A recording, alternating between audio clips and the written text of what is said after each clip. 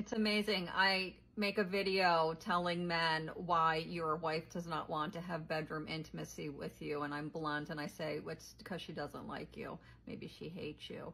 And I try to explain that that's happening because of resentment and lack of emotional safety. And I've got hundreds of men doubling down that it's not that.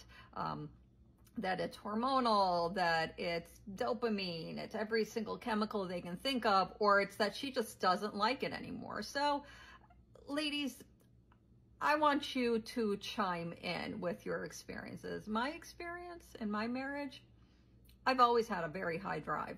And even during the pandemic, when my ex was working from home, I would think to myself, well, I could just, barge into that office and get what I wanted. I didn't want it from him.